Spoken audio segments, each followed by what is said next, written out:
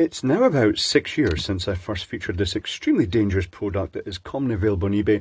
Sadly, it is still available on eBay. Let me demonstrate it first, and then I'll show you why it's so dangerous. So it's a camping light that you can use this spotlight at the end, or if you slide the cover up, it lights this sort of area light inside and automatically shuts off when it goes in.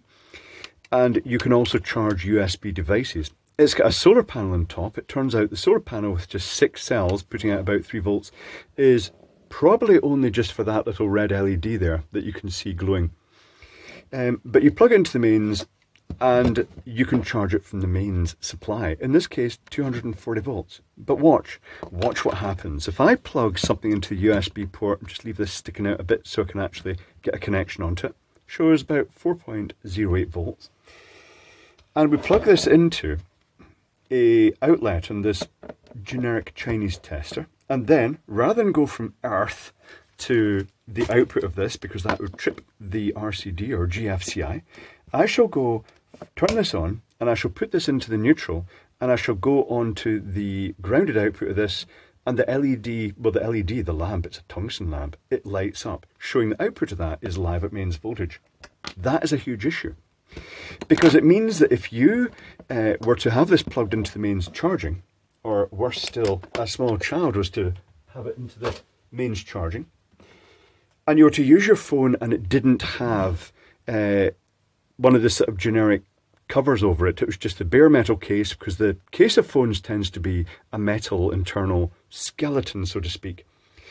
Then when you plugged it in, the metal skeleton would become live at mains voltage, and if you touched a grounded object, or you were grounded, your hand would clamp onto your phone and you would not be able to let go, and it could result in electrocution. Let's take a look inside this. These have been available for so long. I'd be interested to see if anything really radical has changed. So let's take a look in the bottom first. We have the typical Luxian Star style LED. I was going to say it would have been okay for bits, but even the reflector is really bad quality.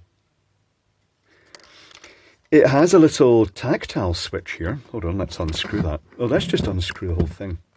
I shall take the little switch off first.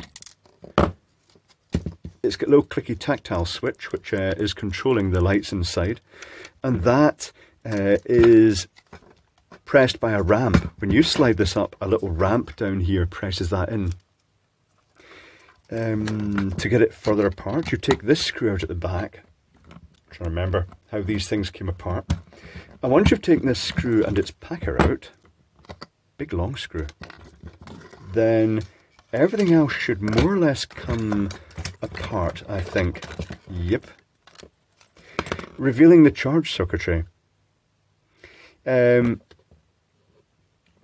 With its capacitive dropper going straight at, and the circuitry is just going straight out to the USB. Under the solar panel there will be, hold on, let's get that off. The typical nickel metal hydride cells, I think the nickel metal hydride. Let's see if we can get this panel off. So there they are. Rightio, tell you what, it is just 3 nickel metal hydride type cells. Tell you what, I'm going to take this out and reverse engineer it. I'll be back in 1 moment. 1 moment, please. Reverse engineering is complete, and as always with these products, it was full of exciting treats. If we take a look at the circuit board, there's not much on it. If anything, there's this superfluous diode which is not needed because they've not used it at all. That must have upset their accountant. And the supply to this circuit board comes in here. One leg goes straight to the bridge rectifier. The other leg goes via a dropper capacitor with a discharge resistor across it so you don't get little nasty tingles off the pins of the plug.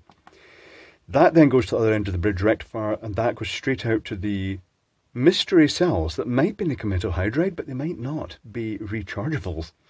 But it goes straight out there, and the USB port and the LEDs. There's an LED here for showing the charging status of the 1K resistor in series, and it will light when it's charging and also when the solar panel makes it light. But that's all the solar panel does.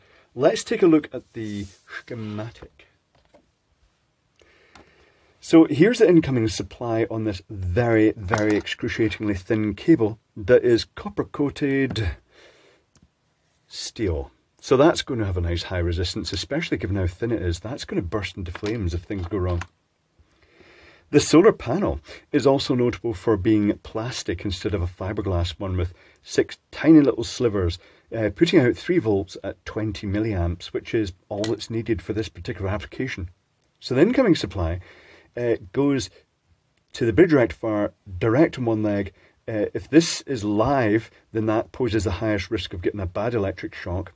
If the live goes to this one, it's all basically it's Russian roulette which way around this plug goes. It will be via this capacitor, and you'll get a shock which will be significant, but not probably about 20-ish milliamps, which is not let go current, but also not trip the RCD or GFCI current in some instances.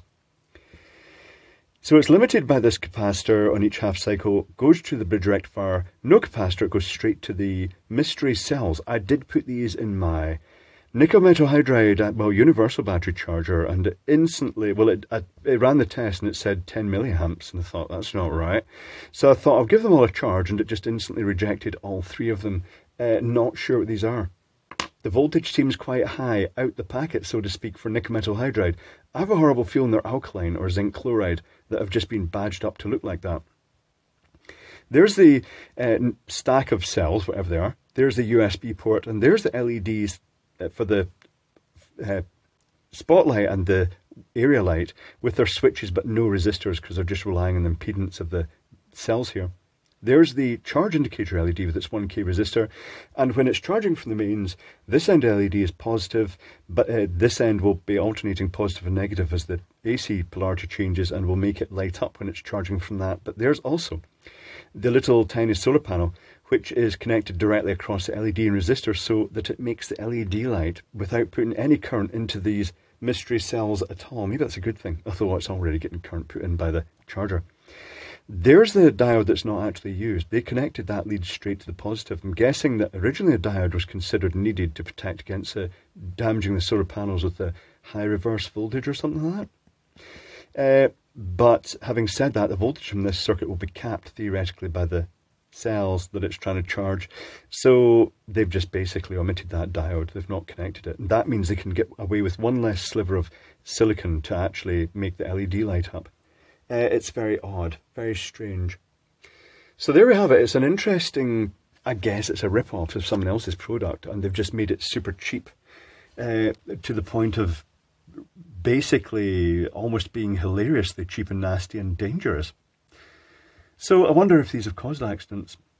eBay, if you go in the listing, says report this listing, and it gives you the option, it gives you 4 options: copyright and trademark, listing practices, price gouging, and prohibited and restricted items. The only one of those that comes close is prohibited and restricted items. It's not, it's a dangerous item. When you go to that option, it's just things like bits that you've stolen off people's graveyards and then sold, gravestones, and then sold on eBay, and guns and things like that, but nothing really obviously for reporting a dangerous product. There's a possibility they may have considered that at some point, but didn't do it because of the number of people who just basically look for anything to report everything. But there we go. Interesting and scary product. I'll do some more tests on the cells and we'll see what happens. But that is it. It's quite a spicy, dangerous thing. It's been on sale so far for 6 years, and there's probably no sign of it being taken down anytime in the near future. So there we go. Interesting stuff.